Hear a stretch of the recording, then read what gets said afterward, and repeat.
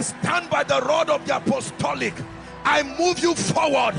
Move into your destiny. The first thing that the prayer that engenders dominion produces is access to the voice of God. If God is not speaking into your life, you'll be in trouble. It is by prayer that divine purposes are born. When a man who dominates by prayer is praying, one of the things that he catches from the realm is the voice of Yahweh.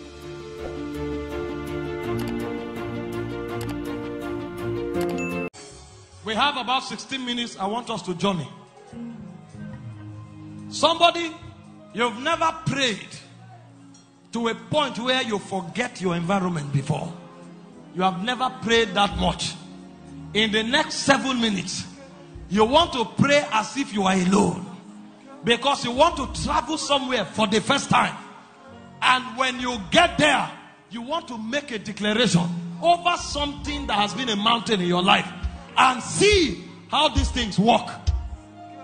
You want to try it for the first time and see how things will work. I tell you a story. Some years ago, I think this was about 6 years ago, the Lord told me He wanted me to travel around the world. And I laughed. How do you travel from Benue? Who will take you there? Who knows you? There's nobody in my lineage that is even a senior pastor. In my immediate family, I'm the first person speaking in tongues. How do you get to travel? And the Lord told me, wait upon me. And I went to the place of prayer. And as I was praying, suddenly, I was caught up in a trance. And I saw an eagle that is bigger than a building. When this eagle stretches its wings, it will move from one state to another. The eagle was moving from state to state. And as I was praying in this trance, suddenly I saw somebody hanging on the wings of the eagle. And as I remained there, now this vision, it looks as if it was a second, but the vision was becoming clearer and clearer, as though they were zooming in.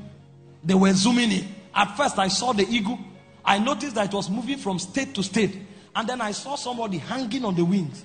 And as I stayed there, after a while, I now discovered I was the one hanging on the wings. If I stopped, it would have just been the mystery of the flying eagle. But as I kept pressing, God zeroed in. The moment I saw myself, it became my reality. And I will wake up every day, invitations from everywhere, come and preach. What am I saying? I realize it's not about the message. Any reality you touch in the spirit becomes your reality in the natural. This is why men journey. I don't know where you are currently. You may be in a pit, but your destiny is to pull men out of the pit. You may be sick, but your destiny is to heal others. What can you see? What you can see is a function of where you can travel to. You want to travel for the next 5 minutes and pray, forgetting everybody, and say, today I want to handle it. John said, that which we have heard, we have seen, we have handled, we commit to you. I don't know what you are looking for, but in the next 5 minutes, you want to pray in the Holy Ghost. Hey, yeah, hey, yeah, hey. Listen, the first order of the supernatural is transition. You activate it by prayer to attain height. The second order of the supernatural is transformation. You achieve it by walking in the light of the world. The third order, which is the major foundation of the supernatural, is the life of God. If you don't have eternal life, everything we have shared here will be story that will never be accomplished in your life. I didn't have time to teach on it, to dwell on it. But listen, all you need to do tonight is to believe in your heart and to confess with your mouth that Jesus is Lord. That's all it takes. You may be going to church. You may have been born into a Christian home. It doesn't mean you have the life of God. If you have the life of God, relationship will be activated. And so in the next 2 minutes, you are here. You are not sure of your stand with God. You are not sure of your relationship with God. And you want to use this opportunity quickly tonight to receive that life and to awaken that relationship.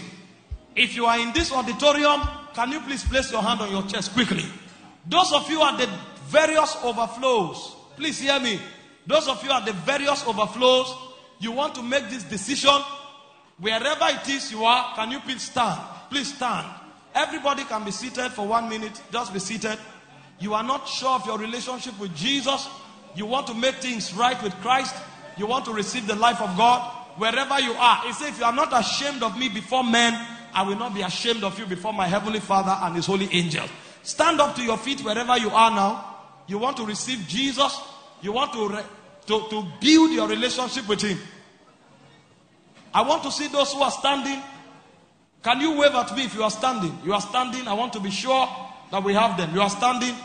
Quickly, take your bag, take your Bible, and walk up to the front fast. You are making the best decision of your life. If you are in the overflow, walk to the front of the screen. Quickly, quickly. Encourage them. Clap for them. Clap for them. This is the best decision of their lives. Praise God. You have made the best decision of your life. I assure you. Wow, they are still coming. Yes, come on, be fast, be fast. We'll wait for the last person. Be fast. Can you clap hands for Jesus? People don't make this decision because they are reasonable. They make this decision because it is revealed to them.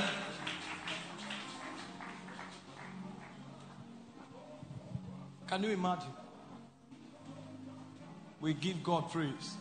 Hallelujah. If it were for you alone, this conference is worth it. Yes. This is the best thing happening in this conference. Congratulations on this great decision you have made. Church, can you celebrate them?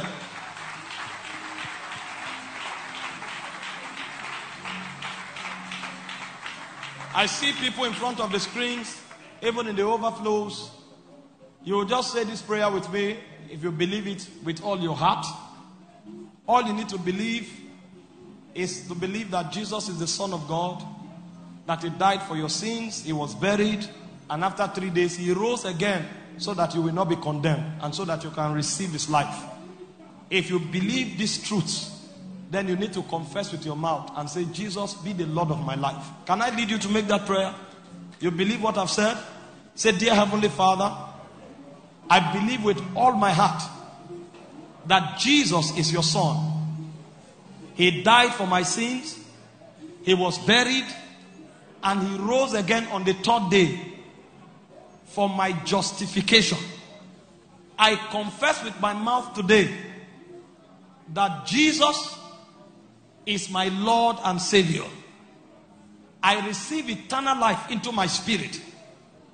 I belong to the family of God. Thank you, Father, for receiving me. In Jesus' precious name I have declared. May the Lord keep you and preserve you. May the yoke of sin be broken for you, from your life. May the shield of God surround you for preservation. May the wisdom of God and the light of his countenance guide you. May none of your steps slide. And may you walk perpetually in the house of God, enjoying of the blessings